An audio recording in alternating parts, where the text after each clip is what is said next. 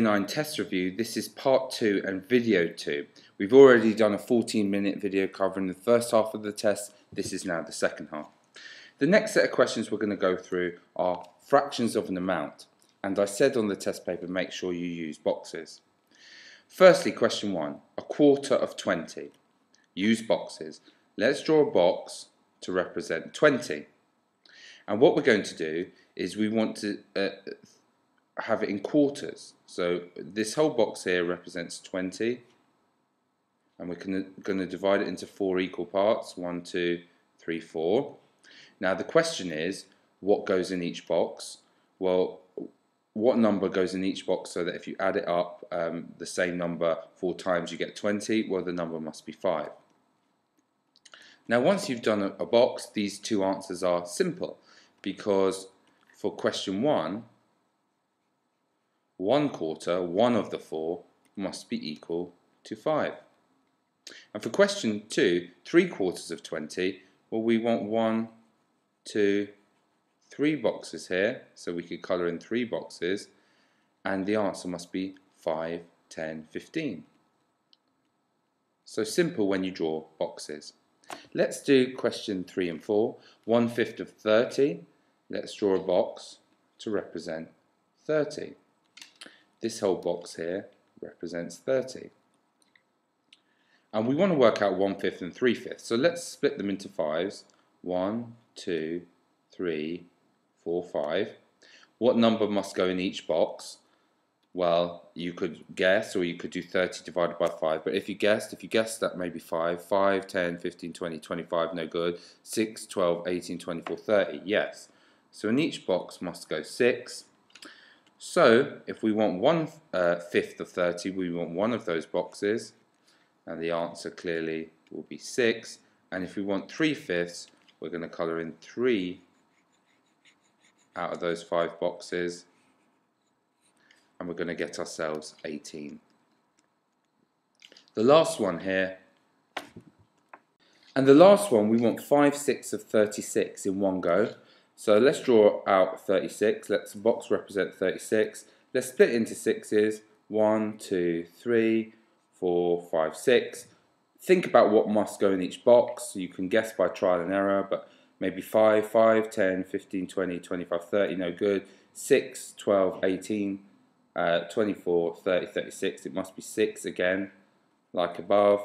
And if you want 5, 6, you want 5 out of those 6 boxes. So 1, 2, 3, 4 and 5. You colour in 5 of the boxes, and the answer must be 6, 12, 18, 24, 30.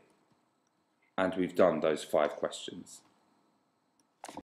Okay, the next set of questions were on ratio, and again I asked you to use boxes. For question 1, share £20 in the ratio 2:3. So let's draw a box, and this box represents £20. The whole box represents 20.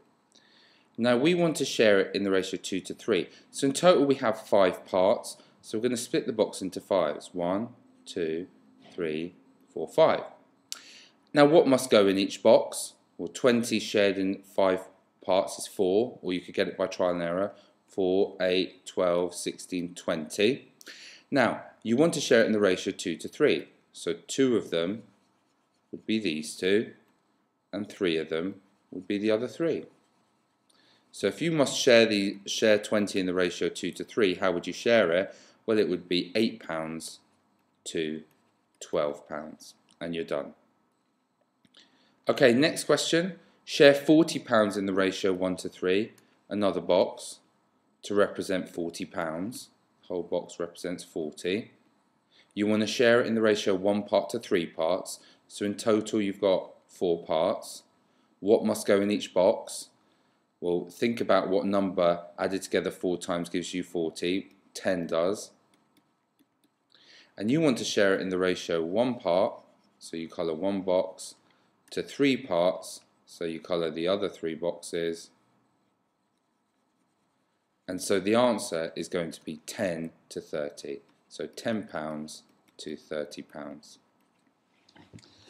And the last one, share £100 in the ratio 4:6. Another box here to represent £100. You want to divide it into 10 parts because 4 and 6 in total are 10. So it would be 1, 2, 3, 4, 5, 6, 7, 8, 9, 10. What must go in each box? Well, if you think about it, it must be 10, because 10 multiplied by 10 is 100, and you want to split it in the ratio of 4 parts to 6 parts.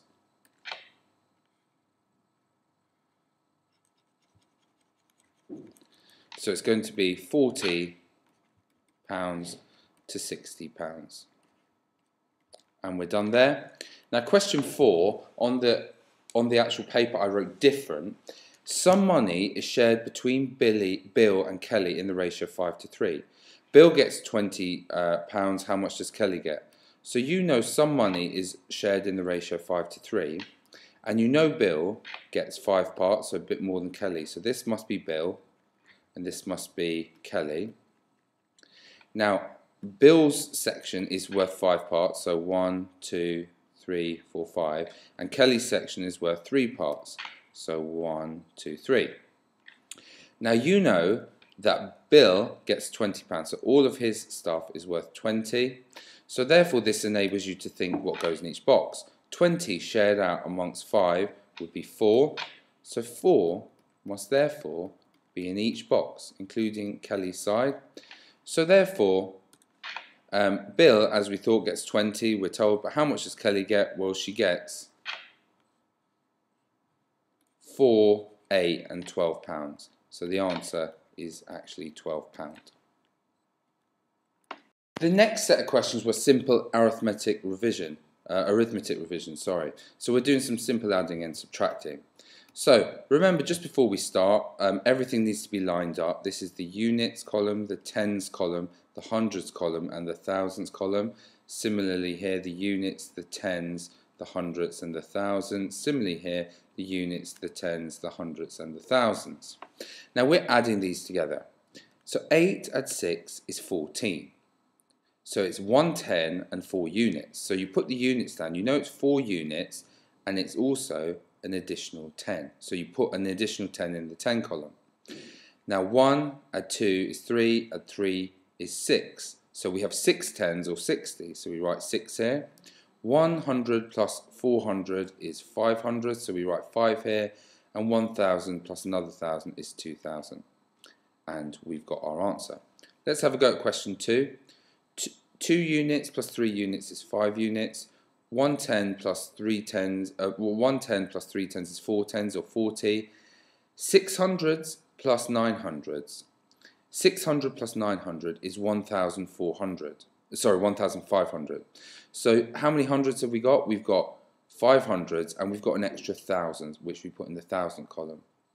And 1 and 8, 1,000 plus 8,000 is 9,000. The last one, a takeaway. With our algorithm here, well, 2 subtract 3, well, the way we do it, we say we won't do that. What we'll do is we know that we can borrow a 10 from here and make that 20 if we bring the 10 here, so that we have a 10 and a 2, which is 12. Now 12 take away 3 is 9. 2 tens take away 1 10 is 110. 900s take away 600s is 300s. And 8 thousands take away no thousands, which we should write there, is 8 thousands. And we're done. To finish with, we had 2 very simple questions. Simplify the fraction 4 divided by 20, or 4 over 20. Can you think of a number that divides into 4 and 20?